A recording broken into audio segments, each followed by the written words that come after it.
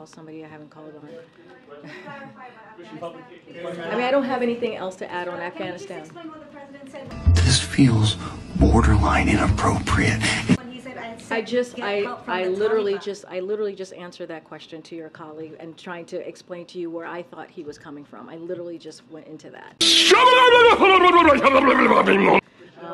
Okay, go ahead.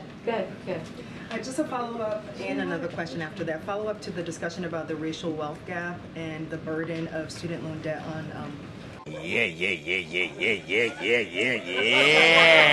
the Pell Grants to be doubled because students at historically black colleges and universities qualify for that, nearly 3. There's clearly some dementia. He's not lucid. Out of 4 of them qualify for that. Is this something the administration is willing to push Congress to do?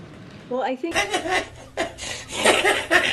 that's a little bit of what Bharat was saying when he was up here, what the president has done. He did expand the Pell Grant, right? Remember, he was talking about it used to cover about... No, it wasn't me. It was the one-armed man. 50% or more, and now it's lost, it's gotten devalued. And so one of the things that the president did... You know I don't speak Spanish. In English, please.